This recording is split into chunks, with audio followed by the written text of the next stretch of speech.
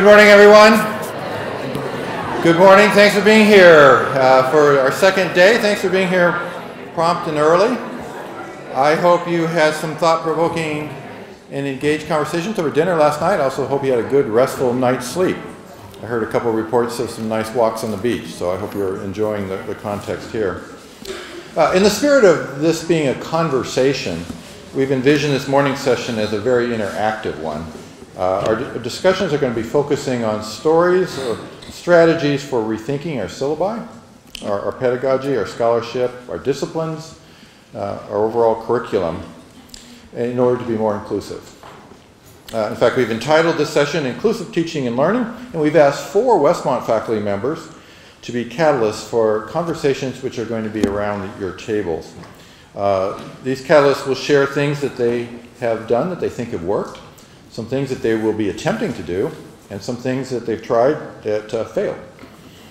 And out of that record of reimagining and struggle, we hope there are some good prompts for dialogues around your table and how your courses can be more inclusive, both in terms of the learning communities that we create and in terms of the content that we explore in those courses. There will be 4 discussion sessions with about 12 minutes each for each session around your table. It's going to be a tight schedule, I'll admit right from the beginning, because we have to end right at 10:15 sharp in order to allow sufficient time to get down to our gymnasium for the chapel with Reggie Williams at 10:30.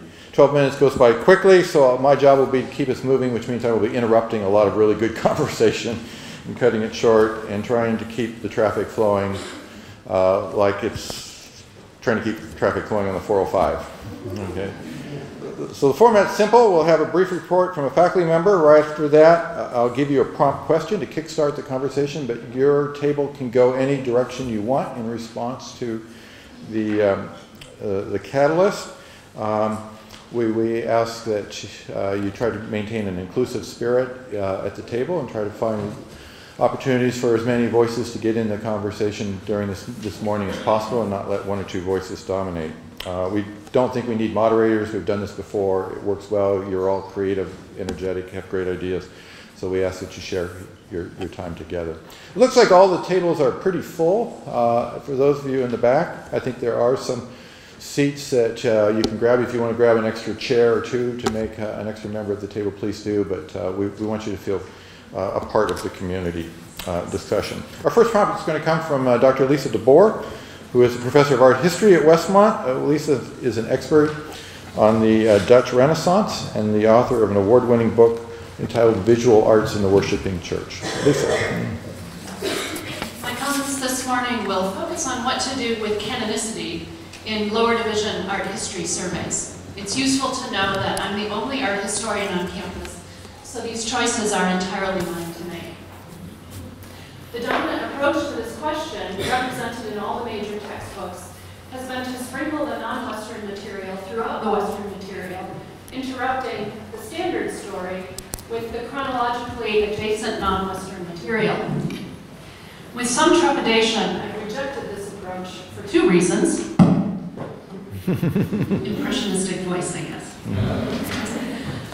First, even when done with sophistication and skill on the part of the professor, new learners in the discipline are likely to take away only a tokenized understanding of the non-Western material, because the proportion of Western to non-Western material is not close to being actually proportional. Second, and more importantly for me, the non-Western material requires a range of different methods and different analytical categories which are impossible to properly introduce when dealing with so little material at such a pace.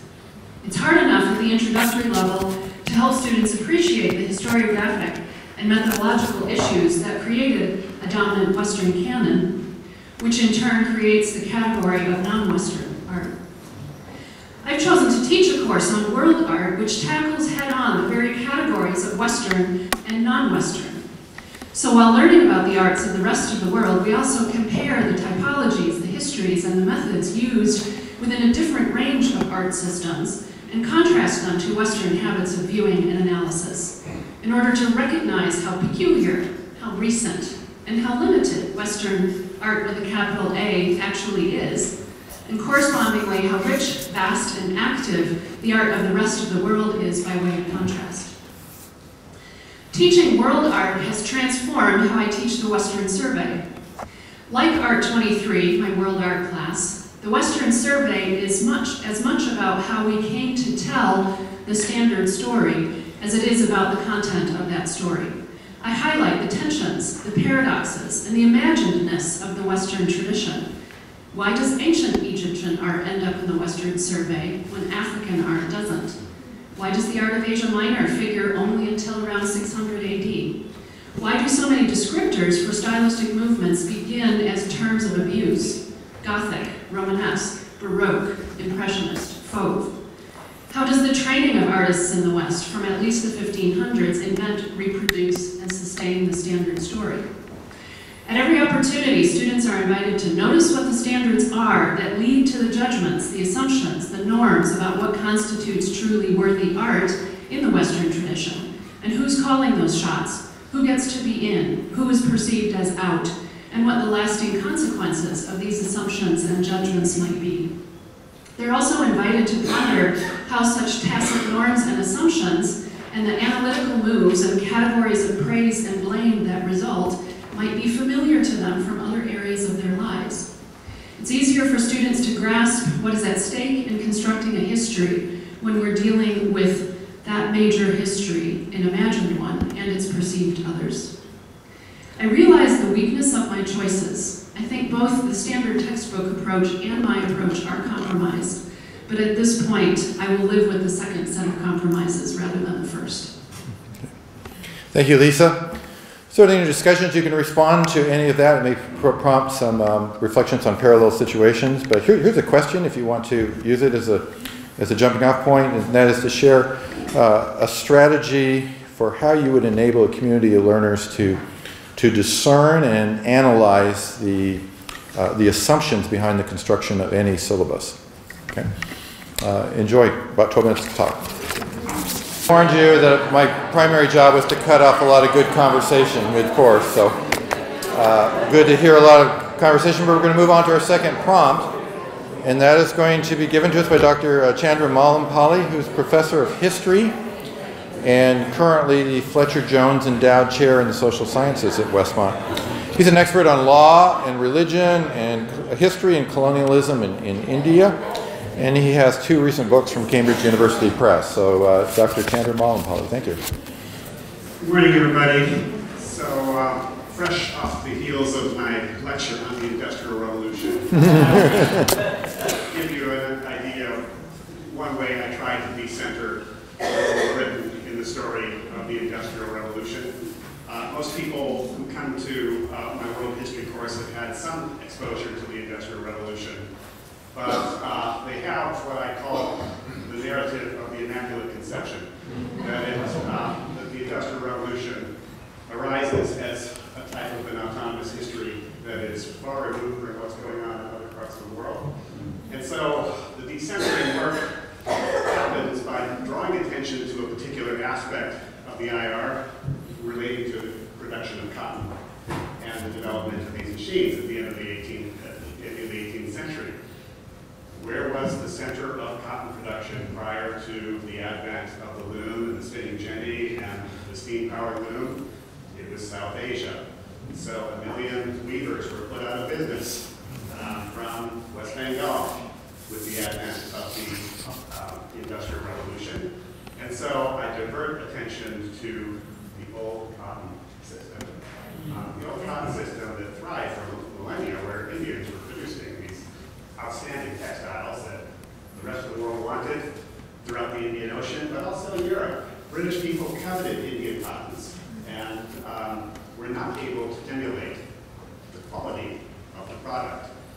And so where does innovation come from? It comes from necessity. It doesn't come from work ethic, rationality, individualism, all the virtues associated with European essentialism. It comes from contingencies that compel the innovation. And in this case, it was competition with another part of the world that was almost impossible to overcome until the right inventions happen at the right time. But the right inventions don't simply produce more cotton. If it was just quantity that compelled the invention, go on with it. So it was a competition to produce the quality and the versatility so that you could market it to African populations, market it to the New World, market it to different social classes. So this is part of the work of decentering. And the last thing I would say about decentering is that decentering is not hate. Decentering a story is not saying that there is no authentic genius associated with the story of Isambard, Kingdom Brunel, and other Edmund Cartwright and Hargreaves. And decentering is just telling a rounded out picture and understanding that the world is organically connected to each other. Okay. Thank you, Chandra. A lot to think about there. Here's a quick prompt. I think it'd be helpful to share with one another where you've seen the need to do some decentering or rounding out, to use your image in your own classes. And if you're a student, where you would wish the professor had done a little more decentering or rounding out. So where have you done it? Where have you wished it to be? Enjoy. All right, I'm going to move us on to our third session. And our third faculty member to provide a prompt for us, or a catalyst for us, is Dr. Rebecca McNamara, who is a assistant professor of English at Westmont.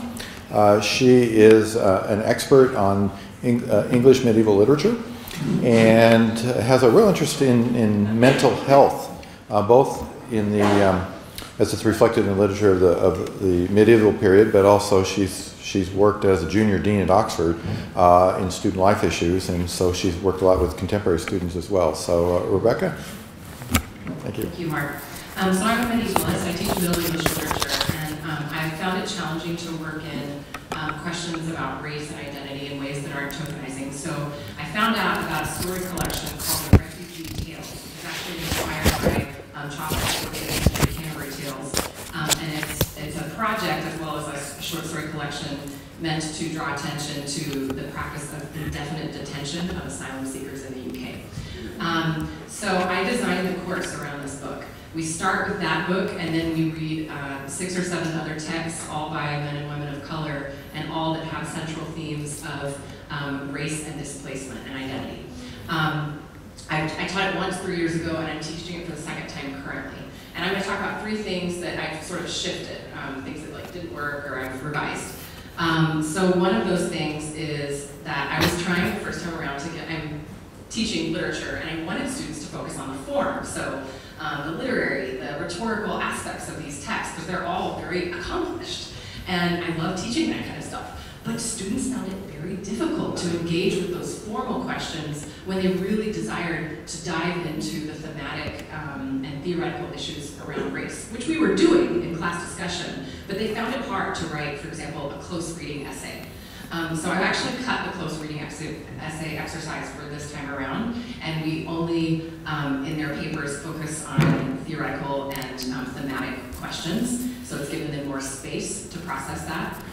Second is that I realized they need a lot more scaffolding than I thought they did to talk about these issues. And so this is an upper level class, but I'm having to bring in so much secondary reading just for them to have vocabulary around this. So I bring in a lot of work from critical race studies and social psychology, just so they literally have the vocabulary to discuss, for example, the difference between race and ethnicity, which we literally discussed yesterday in this class, and then applied it to the novel that we're reading.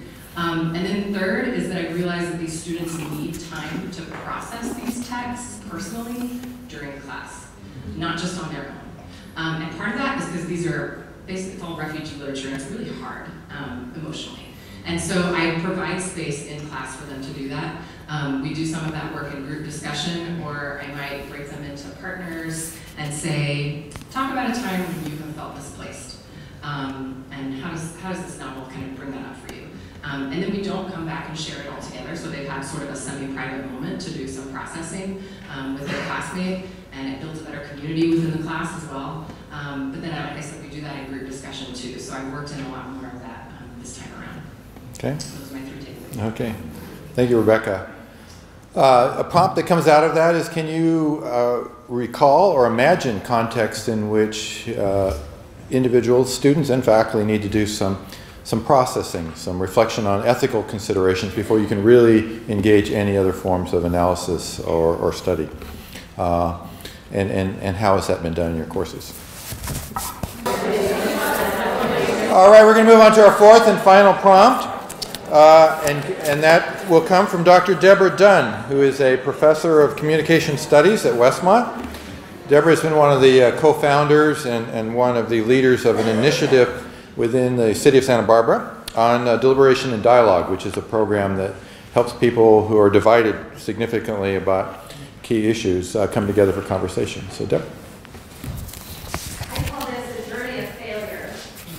In my conflict of reconciliation course, the last assignment requires students to work in small groups. They're divided based on the book that they've chosen to read. The choices include international conflict cases. There's one on life and death in the Sargent neighborhood. There's one that takes place in Monrovia, Liberia. One people who were disappeared in Argentina, Sandy Coleman's lemon tree in the Middle East. And a couple of semesters ago, I introduced a new book called Enrique's Journey by Senator Nazario. And it's more challenging than some of the other cases because it's not a really cut and dry, straightforward conflict in one particular region. Still, I thought that would maybe enhance students' abilities to think about conflicts surrounding immigration in our own country. When students complete a lot of individual research, they meet together sort of as a short-term book club with the other students who read the same book, and then they prepare a presentation for the class. It's meant to be super interactive, and they have to try to really immerse us in the case, as well as give us some rich analysis. The first year that I used Enrique's Journey, they did a really wonderful simulation and immersion and tried to simulate the train journey and the crooked cops and the bandits along the way. It was really fun, but lacking almost entirely in any analysis. So the next year, I said, okay, I'm really going to work with them ahead of time, and let's think about immigration along the southern border and why would people from Honduras and nearby countries be enduring such a perilous journey to get here. And so their individual assignments were a little bit better. And then they were giving some rich analysis in their oral presentation to the class. It was not as immersive, it was not as exciting, it was not as fun, but there was some good analysis. So I was feeling like, okay, that's a win. And then for their final, climax to the presentation, they had the Journey song, Don't Stop Believing, Come On. But they had rewritten the lyrics especially for Enrique's Journey. And then they proceeded to jump on the desktops and do this very bizarre thing. I was sort of frozen in horror.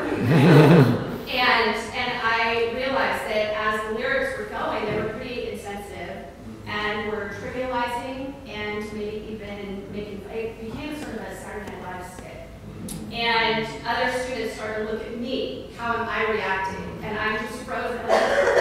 What do I do? How do I let the students know this is not okay? Then how do I not humiliate the students who are giving the presentation? And then literally the song ends, the class ends, people run out, and I just thought, okay, what am I going to do about this? So I asked the members of that group to come and meet with me, and they did. In the meantime, I received a few emails from class members who were really disappointed with what they observed. And so I asked them, well, what did you experience after this? And they were mystified. They were still feeling pretty good about themselves. And so I said, well, here's some of the things that I observed. Here are the looks I got. Here's a couple of the emails that I got. And so then we walked through how other people perceived their presentation, and then it dawned on them, oh, maybe this wasn't such a good idea. The ironic thing is that the ringleaders of this whole thing were two graduating seniors who most people in this room, if I said their names, were like, those are very thoughtful people. They would not do that. But they did. And as they realized what they'd done, they felt a lot ashamed, and they were really embarrassed that they had done something so ignorant. So I left them alone, and they talked about what they wanted to do, and then they came back and they said, we want the first few minutes of the next class. And I said, okay. So in those minutes, at the beginning of the next session, they apologized, and they asked for forgiveness, and they talked about why they thought it would be a good idea celebratory because Enrique makes it and he finds his mom, and they thought it was a good thing, but they hadn't realized exactly what was wrong. Now they realize they were sorry. The thing that was interesting is then we had a really good discussion afterward, but I noticed that a lot of students were looking confused when they were apologizing, because there were a lot of students who just thought it was fun. And so that became a learning moment for those students as well, unfortunately at the expense of the ones who were apologizing. So I think it became a teachable moment for the class, and it was great that the students eventually recognized their role and they were able to apologize. And I think there weren't any hard feelings afterward, but it's not on the list for this year until I figure out how to do that. Okay. Thanks, Deborah. So I thought our prompt would be, can you think of any assignments that either you've created as a faculty member or experienced as a student that misfired? Or was counter, yes, I hear a lot of empathy. So maybe discuss some things that were counterproductive that you would correct next time. So thanks. Well, let me thank all of you for your very engaged and hearty participation in the conversation. It was great to just hear the energy in the room around some of these topics. We do want to break now because many of you want to attend the service that will include the presentation from Reggie Williams. And Aaron is going to now come and give a few more instructions logistically, and thank you very much. Thanks, Mark. We are heading over to Westmont's chapel service right now. Our speaker for that, some of you will have met Reggie Williams, a theologian from McCormick Theological Seminary. His expertise is in European Christian encounters with African American Christianity, specifically the theologian Dietrich Bonhoeffer's encounter with African American Christianity in the year that he spent in Harlem, which significantly changed his apprehension of what Christianity was about. So I think we can expect a fairly direct and challenging message from Reggie this morning in chapel. I would say that this is a Christian chapel service, kind of broadly in the non-denominational evangelical tradition, if there is such a thing. For some of you, that will be very familiar. You'll feel right at home. For others, that might not be your context or experience. I would invite you, if that's the case, to put on your sociologist hat and join us and figure out what we are doing in there, and then report to us what you see. We're very interested in your perspectives on our own context and tradition. That being said, if you don't want to attend chapel, you're welcome to spend this hour in conversation or doing other things. In that connection, I would point to the best feature of our beautiful campus here, which is a walking trail that basically circumnavigates campus. I've marked that on your map. Anytime that, especially those of you from colder climes, are feeling that we Californians are wasting this beautiful weather by sitting inside for all of these sessions, pop out for a few minutes or more and take a little bit of a walk on that trail. It really is beautiful. A little bit of wayfinding help. We have a devilishly difficult campus to navigate. You may have already discovered. Heading over to chapel, you will not get lost. Chapel is required on our campus, and therefore all traffic will flow like a funnel over to the gym and carry you right along. Coming out of chapel, you won't have that advantage. So those of us from the Gady Institute, myself, Kristen, are you here? Casey, are going to be standing outside chapel ready to scoop you up and take you to the concurrent sessions that will follow chapel. Thanks very much, and we'll see you in just a moment.